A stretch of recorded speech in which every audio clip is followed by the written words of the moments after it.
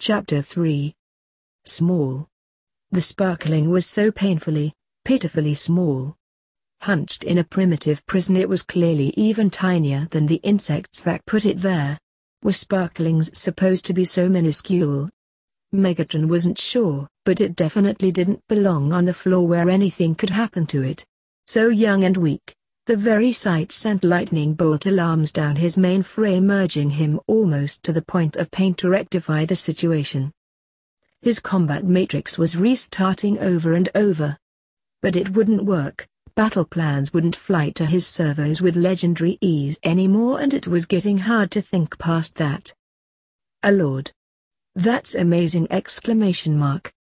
Megatron started pulling back from his daze. He had just been staring at the sparkling while it mulled over his hasty introduction, but thankfully, his distraction hadn't been detected. When the tiny infant's words washed over him, so bright and impressed, he preened helplessly. Harry was astute to already see how impressive Megatron was compared to the scrap heaps that had utterly failed in caring for their charge. Those neutrals are lucky they died before Megatron discovered that they not only somehow managed the impossible feat of creating a sparkling but failed to tell anyone and allowed their treasure to fall directly into a nest of miserable humans. Death would have been a mercy after he was finished punishing them for their stupidity. "Yes, and as Lord, I place you under Decepticon rule." He transmitted firmly. There was no primest damned way that this absolute impossibility was ever going to stray out from under the vigilance of the best Decepticons had to offer, and that was Megatron himself. What does that mean? Right, it didn't know what Decepticons were. Exactly how long was the sparkling with its creators was a mystery to Megatron. Everything about Harry was a mystery to Megatron. He still didn't have a clue how it had been created when he hadn't seen a single drop of energon in millennia, never mind with sparkling grade refinement. And that was just sustaining. How had a pack of witless neutral cowards managed to not only find this distant planet but a fully functioning fem to reproduce with as well? Hello? Megatron grit his denter. He needed to focus. He couldn't afford to get so sidetracked when a slagging sparkling was depending on him. "It means that you are a Decepticon now and are my charge. I will protect you. You okay? But, Was it normal for sparklings to be so skittish? Megatron could barely remember how one behaved, but some malfunctioning program deep down didn't like it. Speak. How? Would you, since we're both here. How could you protect me? They got you too, right? As soon as Megatron properly registered the audacious question, frustration and fury slammed down on his helm, soaking into his frame and corroding his spark. He was Lord Megatron, a god among ants on this insufferable planet. On a mere whim, he could wipe the very galaxy from existence. It would be disgustingly simple to protect a sparkling from humans. How dare anyone doubt him, especially for something so rudimentarily easy? I mean, it seems like you've been here a while? And you're covered in ice. I'm just not sure what being with your Decepticons means since we're all alone down here. There's no one else like us, right? Except it wasn't. Except he was stuck and frozen, and the only reason he wasn't a pile of scraps was because the humans couldn't penetrate his armor. Except the High Lord Protector, leader of the Decepticons, and greatest mind of the Cybertronian Wars couldn't help a single, tiny sparkling. And that sparkling knew it. You Be still. Megatron snapped. He didn't want to hear any more. If I say I will do something, then it is so! The transmission went deadly silent, leaving Megatron in his stew of humiliation and anger. This Primus forsaken planet wasn't worth the space it took in its galaxy. It was a rock full of life forms less intricate than a virus. It absolutely burned that he was caged on such a mudball, a true visceral pain that made him want to vomit. If hatred alone could melt ice. The smallest, softest whine broke through his cloudy haze of rage with the ease of a solar ray, sending him to a smashing halt. Another minute whimper reached his audio receptors, followed by several smothered hiccups. Megatron turned his attention back on the clear cell that held Harry. The sliver of cloth that made up the heated cover did little to hide how the sparking was now positioned, curled into a ball with its fragile servos thrown over its helm. For more than half a bream Megatron sat stock still, staring blankly at the shivering scrap of a Cybertronian. A white noise filled his helm at the horrible sight of Harry's distress. The sheer revulsion at the thought of it continuing without his aid was just as striking as his shock. And with the dawning understanding that Megatron was the one to put it in such a state. Megatron hadn't felt shame in Vaughn's, but that was surely what was lancing through him now. He had let his distractions overwhelm him and lost control in front of a vulnerable infant. Had he really just yelled at Harry as though he were an unruly foot soldier? So fragile and so sensitive, parental units had brawled meshes for behaving so abhorrently toward a sparkling even during their golden age. His programs had fallen into even greater disrepair than he'd realized to have allowed him to bring a sparkling to crying. How disgraceful. Harry didn't calm, remaining under the cloth and making scared little noises to itself. Each sound was a blow against his spark. It was clearly trying to appease Megatron by refraining from drawing any attention to its state of upset. He drudged up whatever salvageable caretaker protocols he could recover and got to soothing the tiny creature. Letting out a dark purr that he couldn't recall ever using before that cycle, he crooned for Harry, infusing as much tenderness as he could muster into it. He only vaguely understood the settling prompts embedded in those transmissions. Promises of safety and fem engine mimicry entangled to compose a frequency of reassurance. Megatron didn't really need to understand, he supposed, but to successfully maintain his new charge anything less than complete mastery was unacceptable. Once reinforcements arrived he would demand caretaker package downloads from any soldier who retained programming. The sparkling had already proved extremely susceptible to this form of comfort when Megatron had almost sent Harry into stasis earlier with the very same method, and sure enough, the shaking quickly ceased. Megatron continued his humming, something cinching in his chassis when Harry gradually relaxed against its nest to his lullaby. He waited for the sparkling to slump, void of any tension, before stopping. He took a moment, though he wasn't sure who it was for, and then began.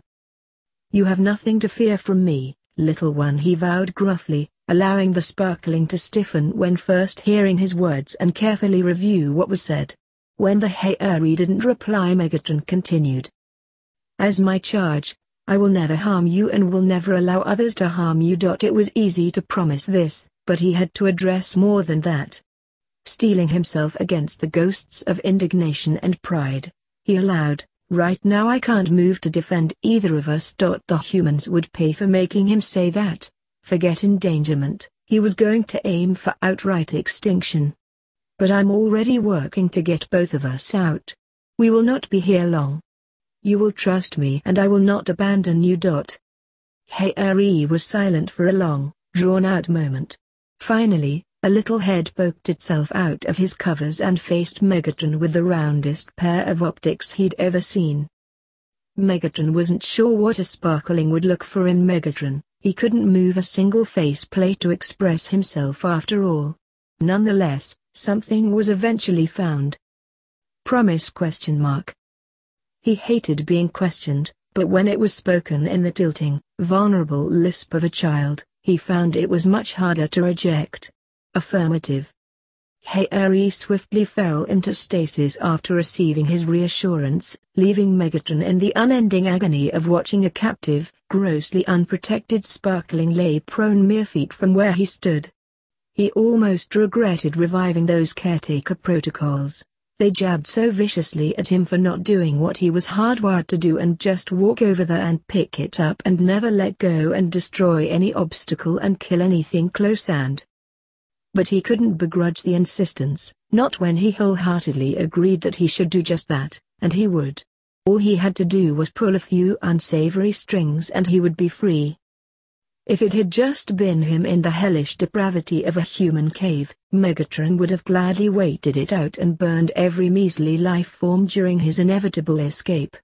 But now he had Harry to think of, and though it hurt him dearly, he would have to take a few humiliating risks. Megatron's navigation and communication units were the first, and only, processors to recover full functionality under the tight hold of ice, and it was time to put them to use. Forcing himself away from the sparkling, Megatron turned all his power to those sole units and dampened his bruised pride once more. He sent a detailed, hyper-powered transmission directly into the cosmos, colored and clear in ways only a command-class processor could achieve. It traveled faster than light speed, already hurtling like the loudest echo to rattle off planets and smack into every clueless mesh on the way. In it, much to his chagrin, he placed a purposefully anonymous report of his last actions as an unfrozen epitome of power traveling to Earth, and a confirmed alert of the Allspac's presence on the very same rock. It would bring his minions, greedy and desperate for any word of their dictator or the cube. It would also bring that overambitious wastrel Starscream, if he still functioned. But worst of all, he had no doubt in his spark that it would send Prime and his pack of mongrels sprinting to his location with the same precision and force of a fellow command-class mesh. One of his greatest treasures while stewing in his prison had been the knowledge that Prime was hopelessly lost in the stars, searching fruitlessly for the Allspac he so foolishly cast away in the first place. It firmed his hold on sanity and left a wonderful escape when the situation grew too burdensome. Now it would have to be sacrificed in favor of sending an armada of Decepticons and Autobots racing for this pitiful excuse of a lab, inevitably loosening his bonds and allowing for both his and Harry's escape. Once his transmission was long gone, he ripped himself away from his trepidation and zeroed back on his charge to distract himself from his heavy gamble. It was surprisingly easy to get swept up in staring, recording every twitch and murmur of his miracle. It truly was a tiny thing, so insubstantial compared to the rest of their race. Though it hurt to contemplate without doing, Megatron wondered how it would feel sitting in his servos, frame curled into his digits, the most precious handful he could ever hold. He would find out, he swore to himself. Once his Decepticons tracked him and the cube down and disrupted his deep freeze, Megatron would scoop Harry up and never let him back down. After all, who else should Cybertron's last great hope and finest treasure belong if not to Lord Megatron? Harry dozed comfortably for an uncertain amount of time. He kept himself nestled securely in his blanket, warmth pouring into him and blocking out the harsh fluorescent lights. He knew distantly that no matter how long he stayed buried in his dog bed, he was still inexplicably a robot and still trapped in a horrible lab under a dam. But it didn't seem so dire when the cotton cushioned his uncovered joints just right.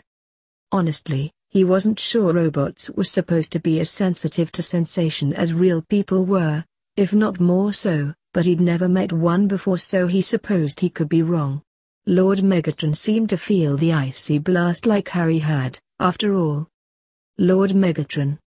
Harry wasn't sure how to face the hulking behemoth so close to his box. It was part of the reason he was determined not to fully wake up until he absolutely had to. On one hand, the other robot was ferociously terrifying, with a temper and voice that made Uncle Vernon look like a quivering mouse in even his most terrible rages. On the other, he was the only person to talk to Harry since the cube turned him into the robot, and had even promised to protect him. Harry didn't know what to do with that. Did he trust Lord Megatron to keep his promise? No one had ever gone to the trouble of promising anything to him, never mind upholding it. Little one, Harry didn't startle. Lord Megatron's voice was as soft as his dog bed even with his intimidating power. Instead, he poked his head out of his pile of cloth and chirped questioningly at the gunmetal Goliath. A chill began to creep under the covers, so he tucked the corners more firmly against the cold air of the lab. There are currently humans heading toward you from your left side. Stay alert. The last of Harry's sleepy contentedness fell away with a bucket of icy alarm. He jerked upright, clutching at his blanket to keep it strung along his swing shoulders like a cape, and spun to watch the approaching adults in white coats. "Enough time to calculate median readings, so I believe testing can begin," the same woman from before was announcing to the others. She didn't immediately look at Harry, instead flipping through the clipboard stuck to his plastic box for a few moments, allowing the group of scientists to flutter around him excitedly. He curled away from the walls, closer to the center of the box. What were they planning to do? "I'm still with you, Harry. Be calm. They didn't leave him in suspense for long.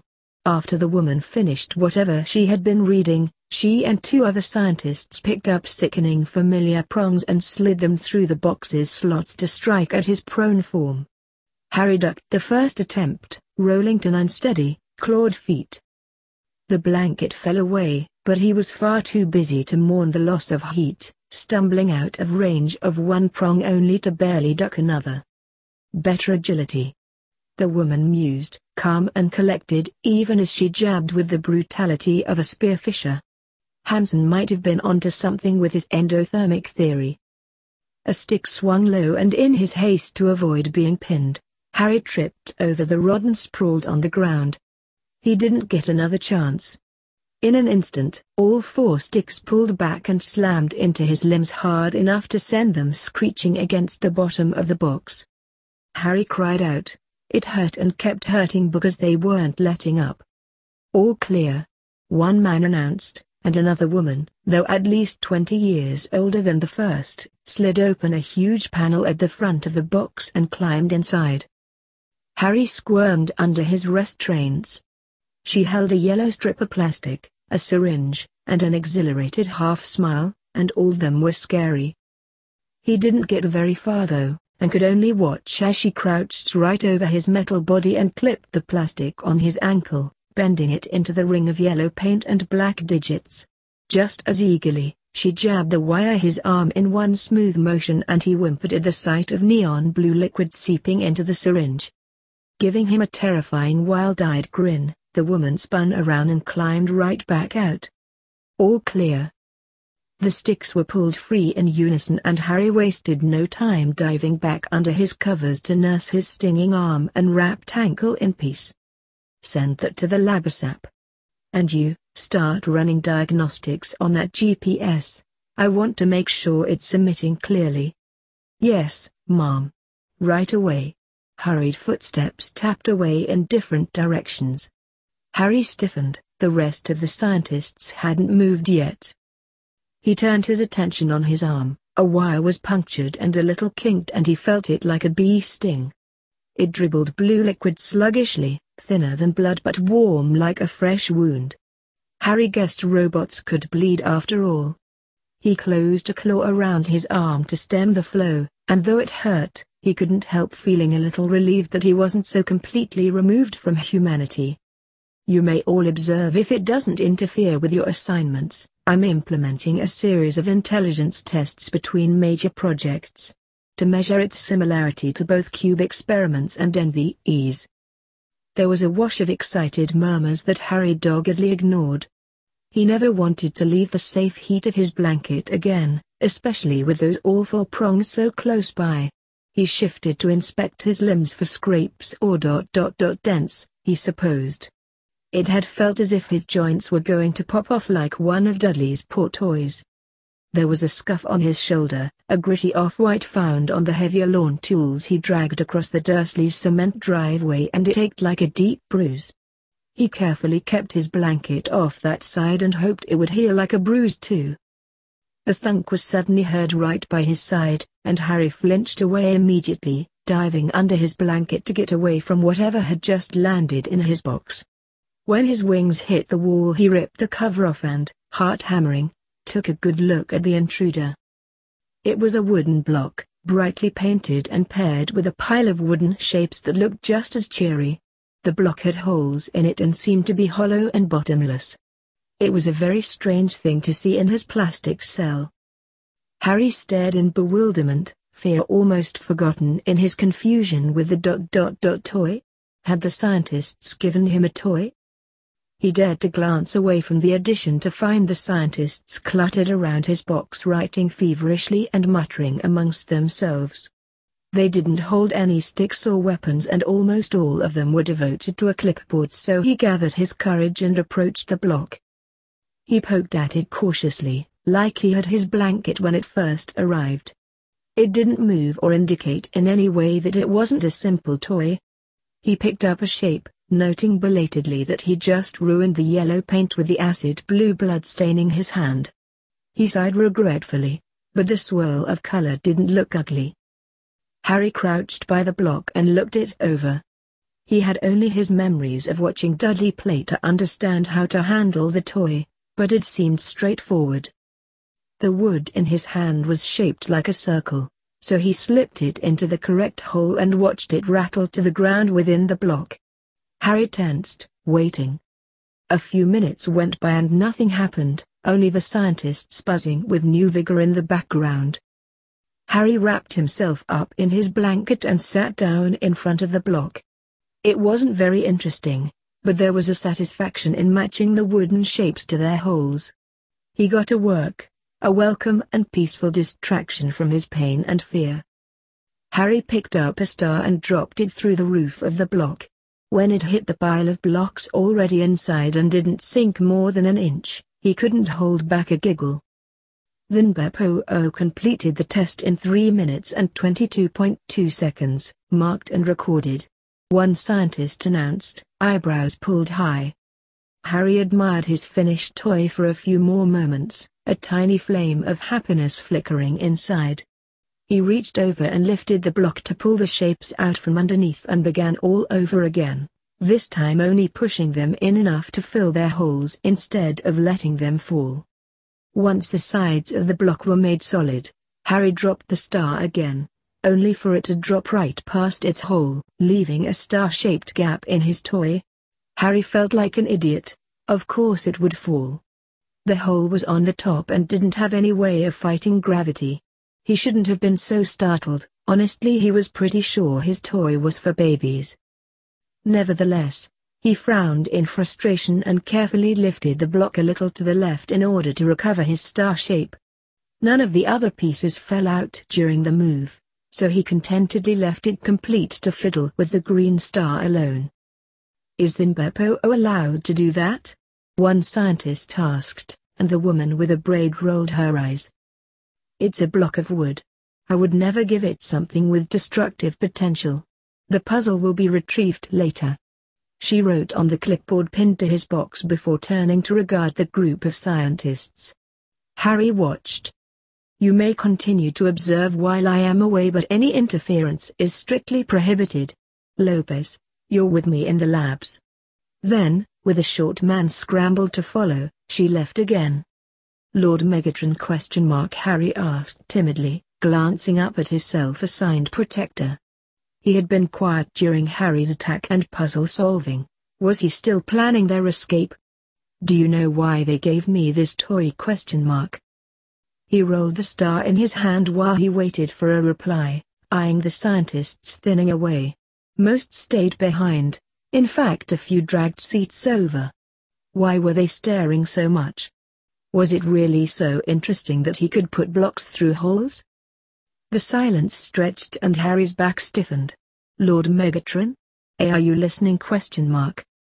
He had yet to reply. Harry faced him completely, hands clenched tight in his blanket. "Are you still mad? Hello. I'm sorry if I did anything. Harry stared up, stricken. Why was he being ignored? What had he done? The Dursleys never wanted him to play with toys either, but he'd thought. "I'm sorry." He blurted. "I promise I won't do it again. I didn't mean to be bad. Please don't ignore me." "Why do you think it's making that noise?" "I don't know, maybe it's mad the star didn't stay." "Lord Megatron? Please. Please don't leave me alone." "Lord Megatron? Lord Megatron?" "Please." "Hey, report."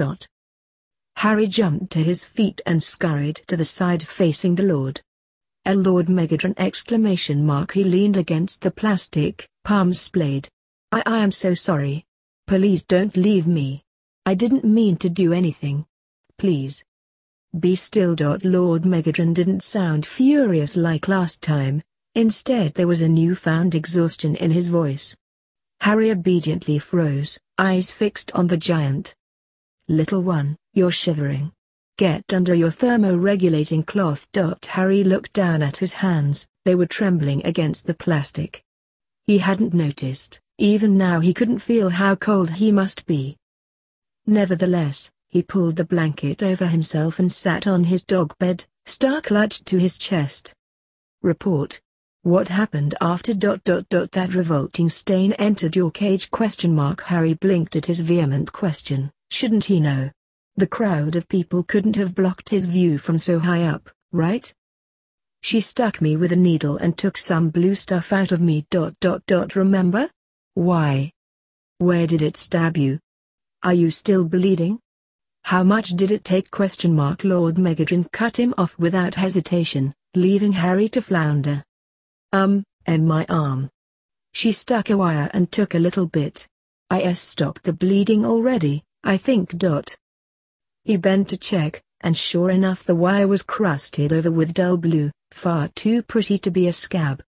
There were a few more smears from where the blue blood had spread on his plates, which was kind of gross, but he didn't have any way of cleaning it off and he certainly wasn't going to stain his blanket. Stand up for a moment and face me. Be quick. Lord Megatron instructed, and Harry did as he was told, feeling oddly self-conscious despite being in a robot body, but it might have been because of the staring crowd of people in white coats. Down. What?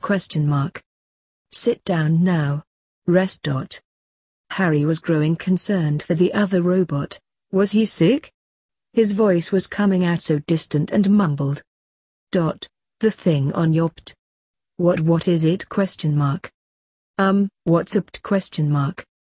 Later. What's the yellow item stuck to you? Did the humans do that too? Oh. Harry looked down at the plastic loop around his ankle, smoothing a claw across the numbers stamped on it. It was too thick to actually be plastic and he could sort of feel bumps when he pinched it, but that was all he knew about it.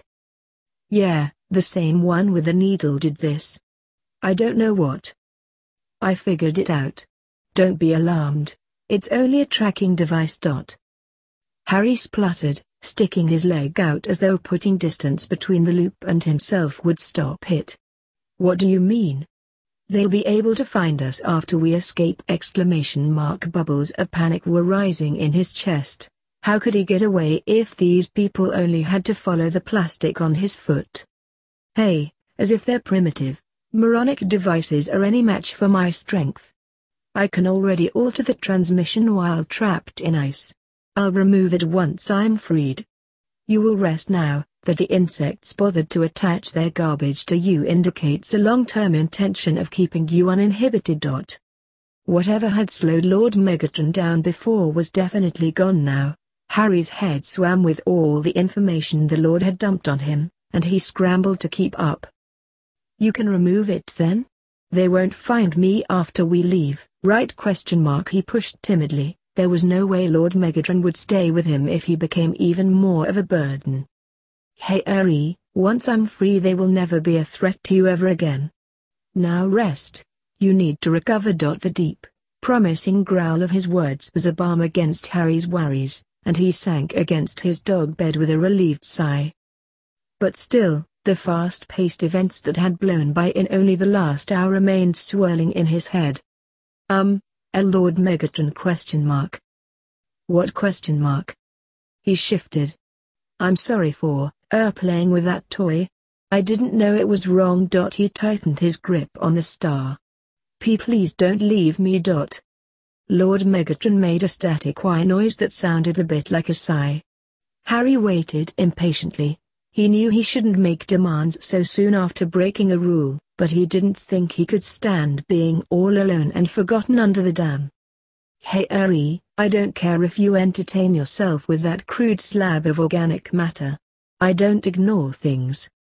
If I feel you have disrespected me, I will make my displeasure known immediately. Harry relaxed his claw, watching the star fall from his hand to the dog bed beside his face. His chest felt a little looser. Lord Megatron hadn't been angry with him. He hadn't done something wrong then. But why then? If you weren't mad? Oh, I was furious. Lord Megatron's pitch was so low it vibrated through his chest in phantom waves.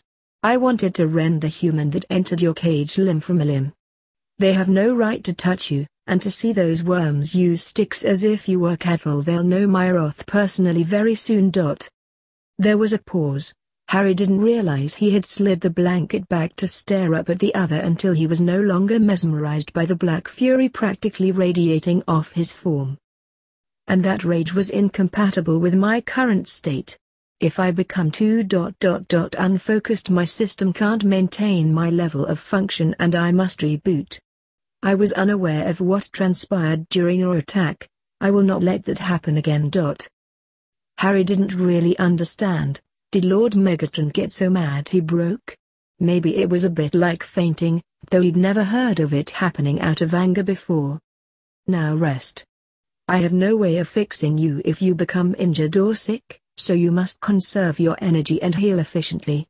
This is an order. It felt like all Harry did was hide and sleep in his cell, but as if by command, fatigue suddenly crested over his head and made his limbs grow heavy. It wasn't any worse than his cupboard, he supposed, and snuggled into his bed with a wooden star beside him. The crowd hadn't left, but at least they were quiet. He deactivated his vision and allowed sleep to take hold. And the metal construct surrounding your face is called a helm. Your helm also includes a mouthplate or a modulator. I'll look closer once we're free. Either way, it wraps over your lower faceplates. Harry let a claw trace around his head, feeling over the smooth lines and ridges of the helm. It was much rounder than Lord Megatron's, but they still looked similar. So you have a helm too? But not a mouthplate. He confirmed. It was only from the side, but he could see that the other's face had been frozen, twisted into a snarl that bared sharp denter. Correct. I have much more armor than you, though. See how my upper frame extends past my arms? Those are pauldrons. And the thick plating on my struts are called greaves. It was almost ridiculous to little Harry that such a hulking giant as Lord Megatron had actually put more thick armor on himself. And what are these? Harry turned and twitched what he was fairly sure were wings. He had been practicing moving his robot parts while learning what they were called, but it was still a little hard to figure out how to control parts that weren't there when he was human. Those are your wings, but you're only moving your flaps. Work harder to control them. Harry glanced at his reflection and pouted when he saw that only bottom panels of his wing were listening to him. It was even harder than figuring out how to focus and unfocus his vision. So I can really fly with these? Harry needed to know, working to get them to hitch up on his command. You won't try until we get out. Lord Megatron demanded, no room for argument in his voice. Harry slumped in disappointment, but when his wings followed the motion in their own dejected drop he straightened immediately in excitement. Did you see that? He asked, not tearing his optics away from his reflection. Yes, keep it up. Harry nodded and watched excitedly as he managed to slowly pull his wings up a little higher, the tips spreading a few inches. He looked up at Lord Megatron, glowing with pride. You saw that too, right?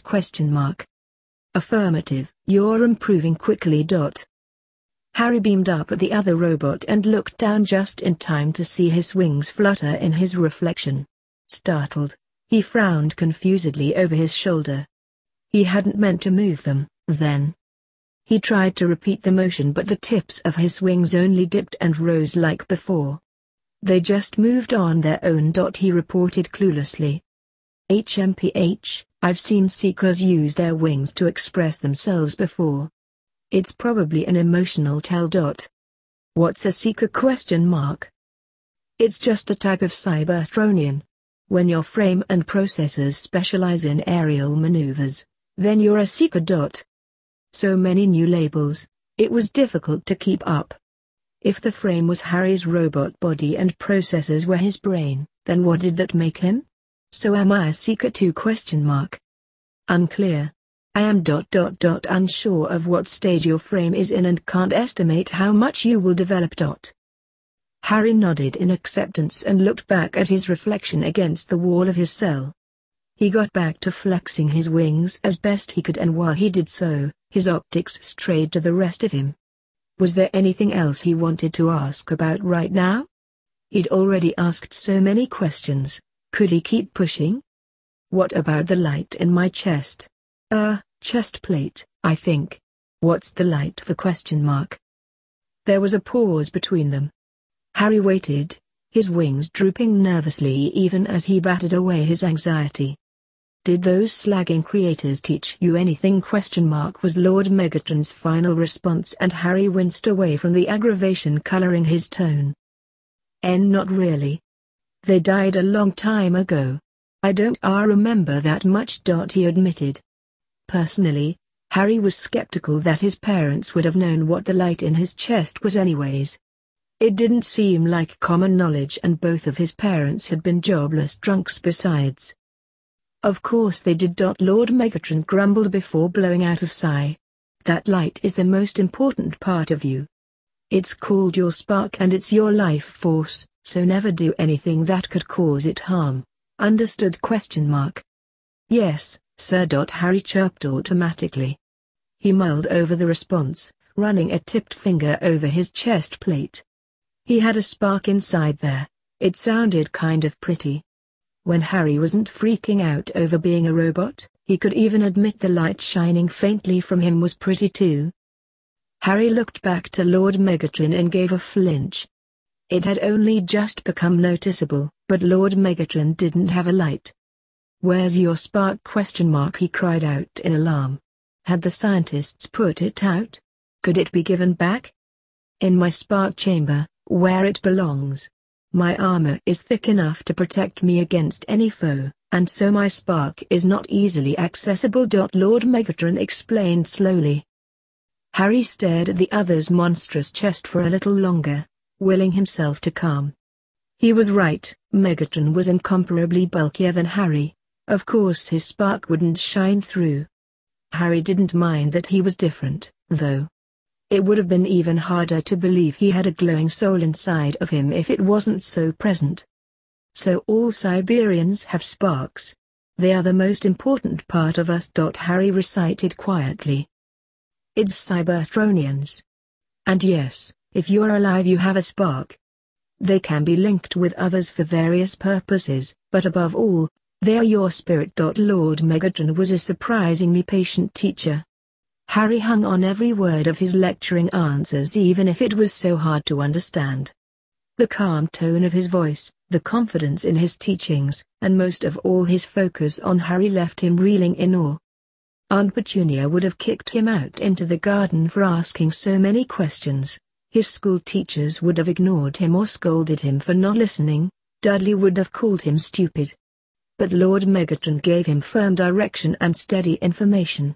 It was enough to make his wings flutter. They did it again! Yes, your wings are definitely tied to your emotions. What were you feeling just now? To Harry's immediate embarrassment, he blurted the truth without another thought. Glad that you're here. The silence that followed felt like nails against a chalkboard. Mortification swelled in his throat, choking him. I mean that is. Excellent progress, little one. Lord Megatron interrupted, a gentleness sweeping along his rough voice. Harry could only stare down at his pets mutely, a little more appreciative that his robot face couldn't blush like his flesh and blood one could. Now focus on that feeling to move your wings again, he ordered, and Harry eagerly retreated to stare at his reflection and do as he was told. Yes, sir! Hey Harry, The human diseases are approaching you with sticks. Lord Megatron warned, but Harry could already see them striding forward. He cringed at the sight of the prongs clutched in their hands, coats painting them a blinding white against the dim warehouse. The braided woman he'd seen every time now was at the head, glasses hiding her eyes in the light reflected. "Make sure to get every piece of the puzzle," she snapped to one of her entourage, and then 4 scientists poised themselves at panels into his box. Harry's shoulder still ached fiercely, and though his pierced wire was almost completely healed, it was still kinked out of place and he didn't want to get in even more trouble. Pulling his trembling claws up, he laid himself on the floor and watched tensely. He didn't have long to wait, but it didn't keep a gasp from escaping him when all 4 points jammed his limbs into the ground. Harry didn't have time to recover before a new, noosed pole fell over his head and clamped around his neck. By the time the prongs were removed, Harry's claws were encased in the same cuff device as before. He was held from the distance of the long stick hooked under his chin like a rabid dog, and he was outside of his box. "Clear," the braided woman called, pulling him away from the scientists cluttering together to pick up his puzzle box and blanket. His attention was yanked away when a sharp push had him stumbling out of the warehouse, his trapped hands bumping uselessly against the noose. "Lord Megatron!" he yelped, twisting to catch sight of his self-proclaimed keeper. "I'm here, you will never go far enough that we cannot communicate," he assured, and then Harry was being dragged down a hallway and past another, lower vaulted warehouse. People in suits and scientists intermingled and stared at Harry. Murmurs and whispers of curiosity followed him along with the braided scientist at the end of the pole. When they reached a steel door, an armored man opened it slowly and gave a wide berth as Harry was forced through first, spotting a Spartan, wide treadmill that was essentially a rotating mat and an iron handle. Several scientists stood around it, cameras and notebooks abound and clearly excited to see him. One scientist snagged his trapped hands confidently and chained them to the bar faster than Harry could yank away. Trepidation swam in his belly as he found himself chained to a treadmill without any controls. He turned to stare at the woman as she dug a remote out of her pocket and knew exactly what could happen next. "Lord Megatron?" "I'm here.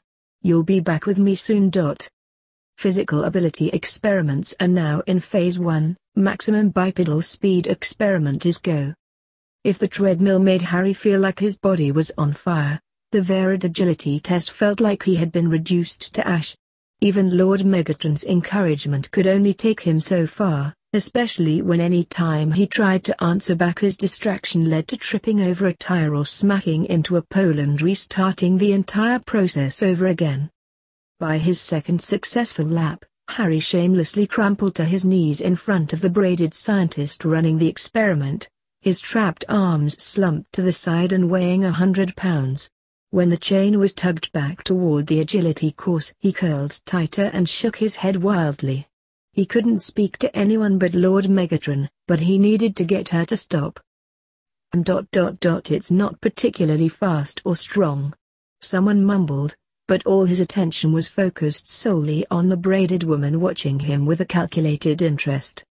He wasn't shaking from exhaustion like he might from too many chores at the Dursleys.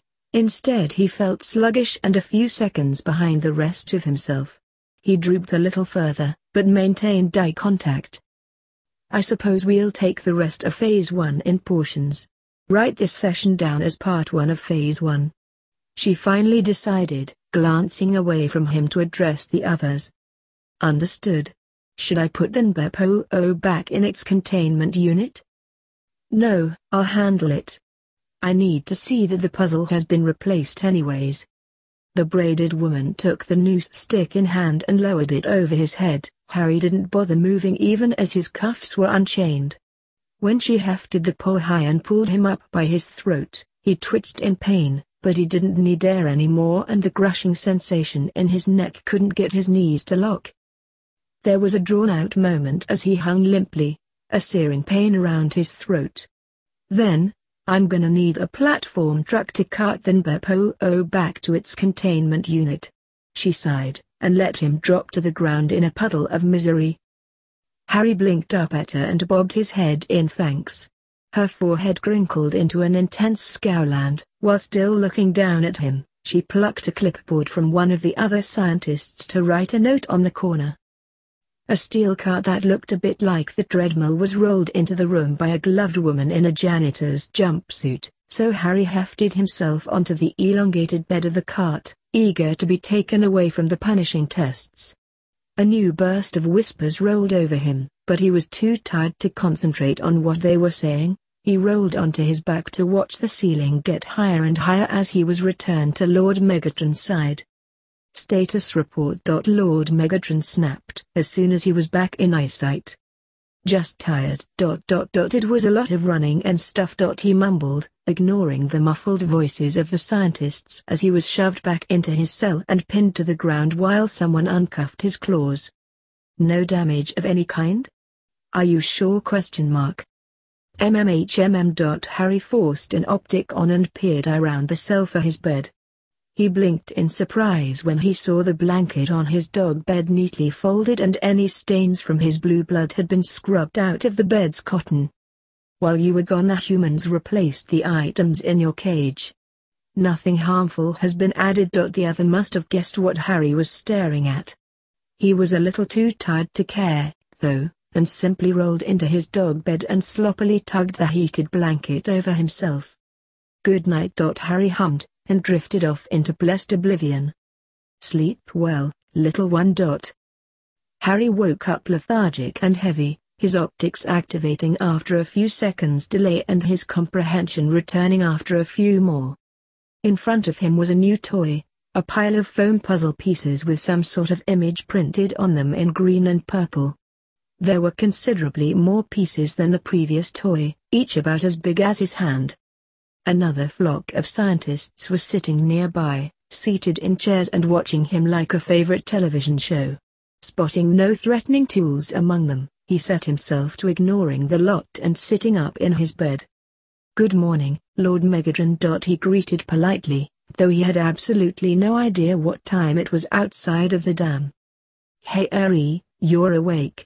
Status report. Lord Megatron ordered in lieu of reply. Harry stretched experimentally, prodding at his joints and spots he fell on particularly hard. There were a few scuffs and his legs made it clear he wouldn't be running that day, but no real damage. He said as much to his caretaker, who huffed suspiciously.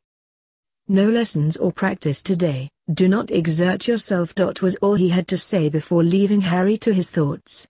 Harry was admittedly disappointed he wasn't allowed to practice moving his wings, but the rest of him was relieved to snuggle back into his bedding and focus his attention on the soothingly easy task of solving a puzzle.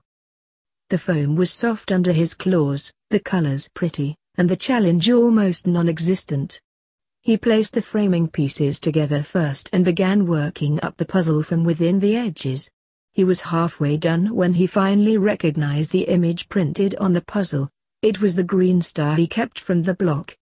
A quick glance around told him that the star had been taken along with the block, but he enjoyed having something new to play with. The foam puzzle was a bit like a floor mat, and took up from the edge of the box to his dog bed when completed, pleasantly padding the ground. Harry peeked up at Lord Megatron, about to point out the pattern of the completed puzzle when something sliced through his thoughts like butter. A blood-curdling wail rattled through his helm, choked and agonized. It wasn't very loud, but it left Harry floundering helplessly under its pain. Hey Harry, status report. I am fine. Someone else is making those sounds. He whimpered, staring sightlessly out in the direction it was coming from. What was happening to that poor person? It's a captured Cybertronian.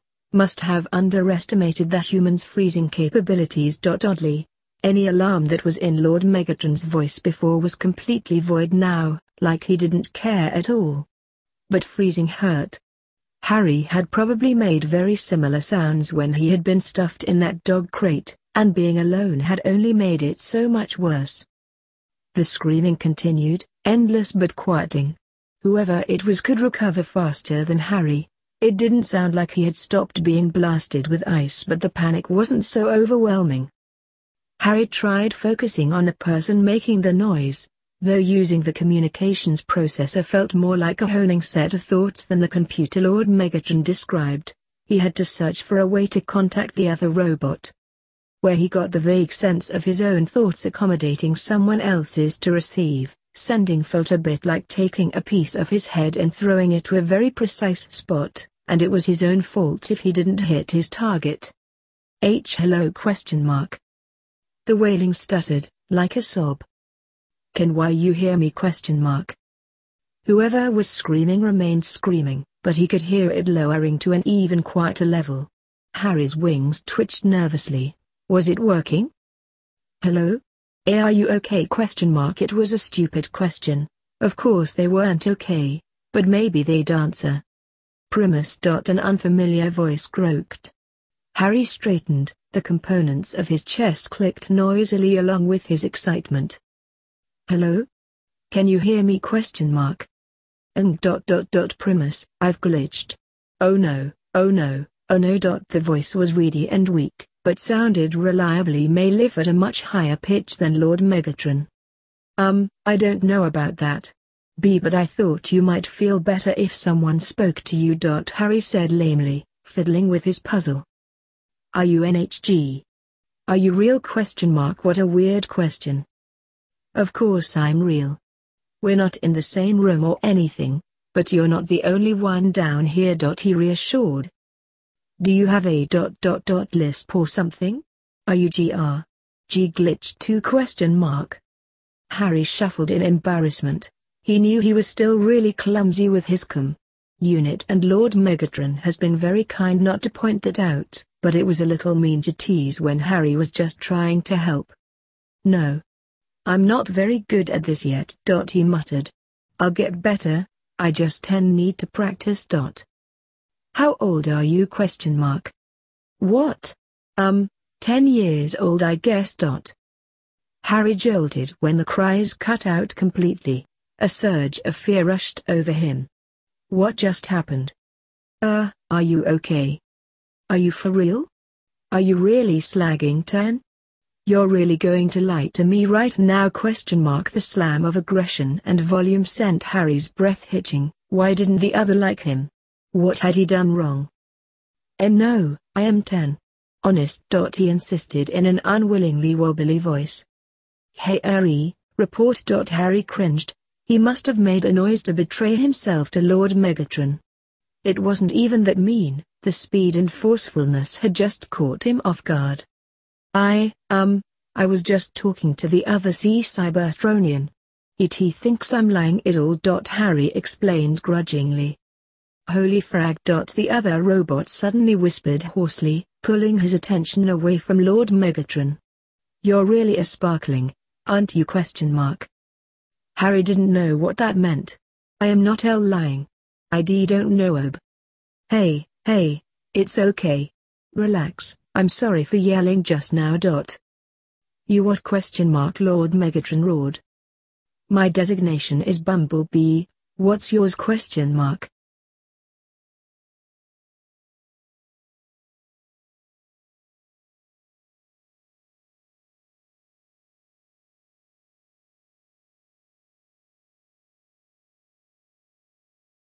Well, that's the ending of that chapter. I do hope you enjoy this video. If you like to see more, remember to hit that like button, subscribe to this channel and leave a comment down below. Until next time.